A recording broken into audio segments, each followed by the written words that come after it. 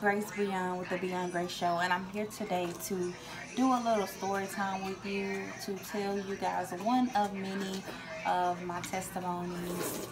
And it was confirmed because the pastor that visited our church today spoke about the woman with the issue of blood. And so today I'm going to tell you my testimony. It's similar to her testimony, but today I'm going to share with you something that I've only shared maybe once or twice on social media. But today I'm opening up. It's a sensitive topic, but I am opening up for you guys today. So make sure you stay tuned to hear my testimony, and I'm hoping that somebody will be inspired. Maybe you're going through this as a woman,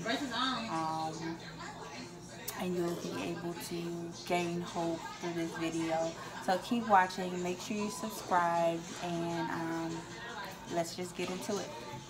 Okay, you guys, so in 2009, I took very sick. I had my own woman with the issue of blood situation.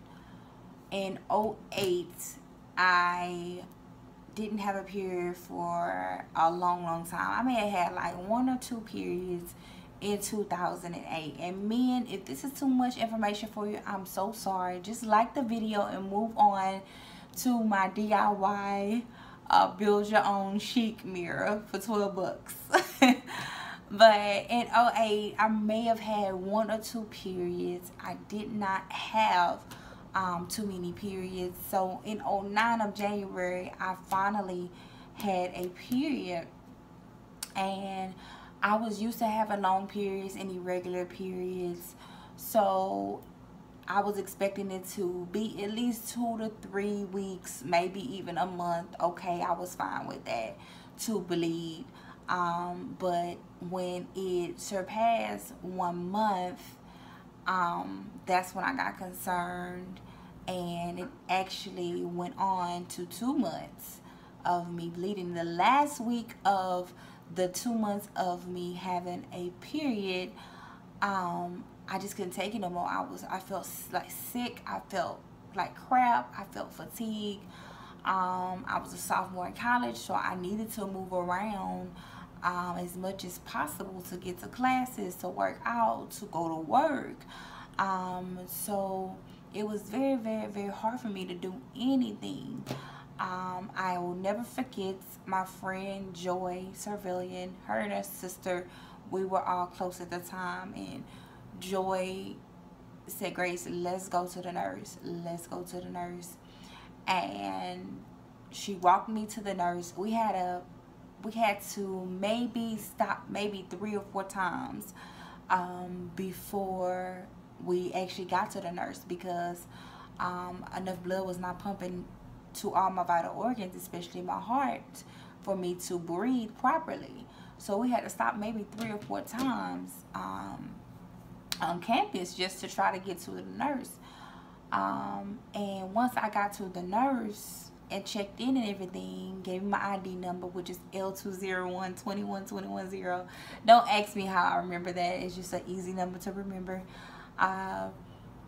But the nurse, I remember Dr. Martha, I do believe, Dr. Martha at Lamar University.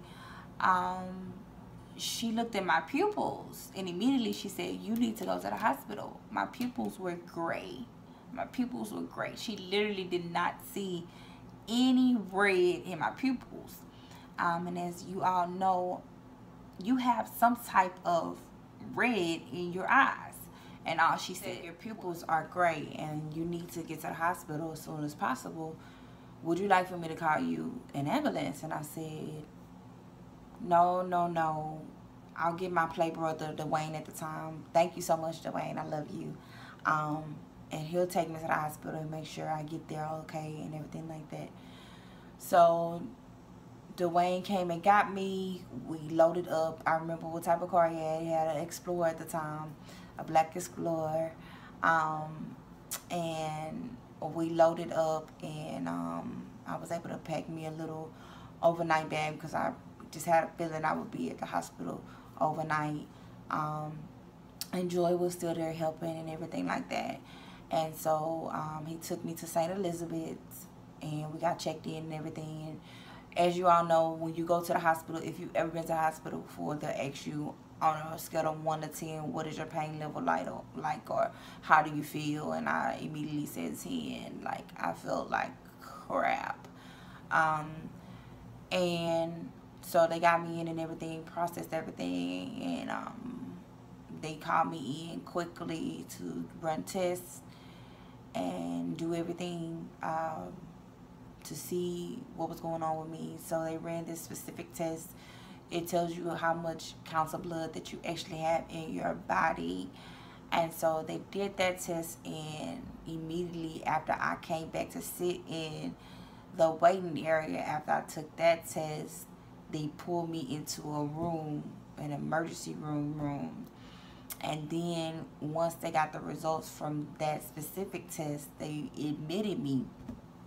And then my mom, my brother, my sister, my nephew, they made it to Beaumont, and they were very compassionate. They cared, and you know, they came to see if I was all right, and there's a families for.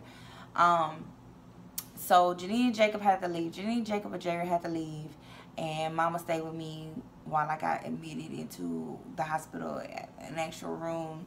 And Dr. Pertnell, I do believe his name was, nice looking man, nice looking doctor. He came in after they got the results and everything, and he was like, I don't see how you are sitting here alive.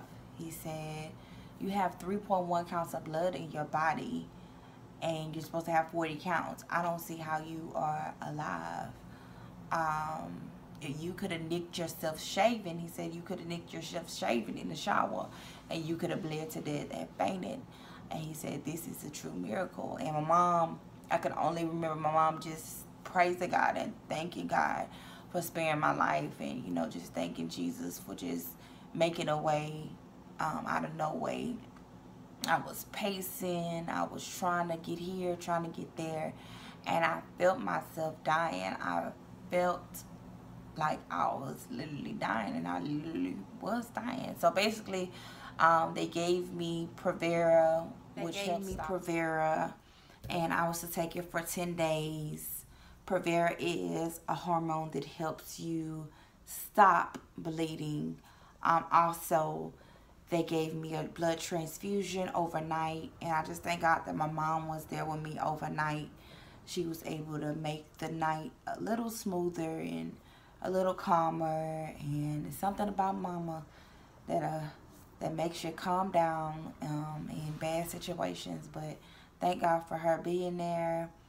I say all of this to say this, and I hope this inspires somebody and encourages somebody to do this. The woman with the issue of blood, she had an issue for 12 years. I want you guys to read on this story too. It's Mark 5, 25 through 34, I do believe. But the woman with the issue of blood, she had the issue for 12 years. And in those 12 years, she went to everybody, spent her money, spent her time. She went to everybody else to figure out the issue and to heal her. But tell me why on the 12th year, she went and she saw Jesus and he healed her body. I say that to say this.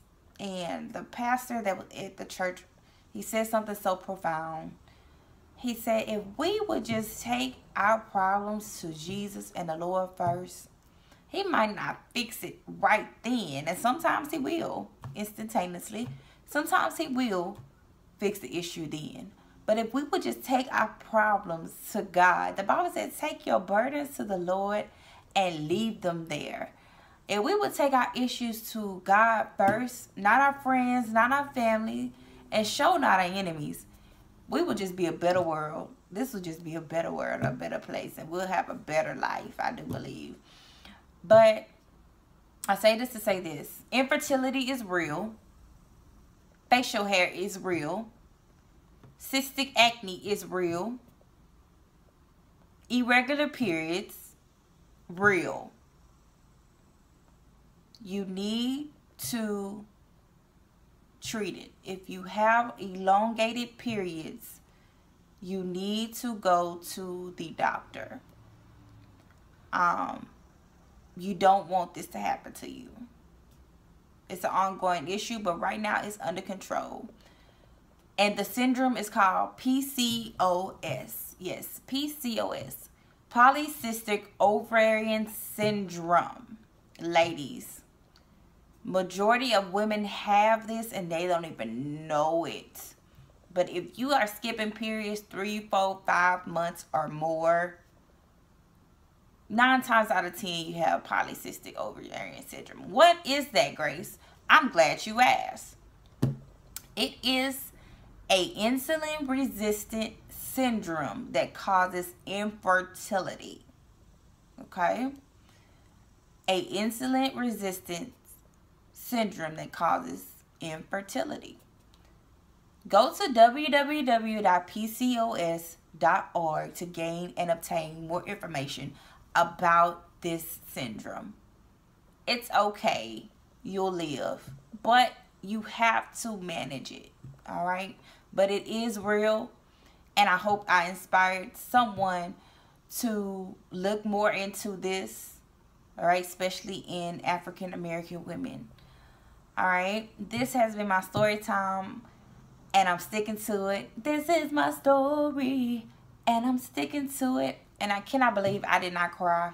Because usually I cry when I tell people my testimony and when I tell people this story. But I'm so glad that you guys tuned in and stayed in it with me.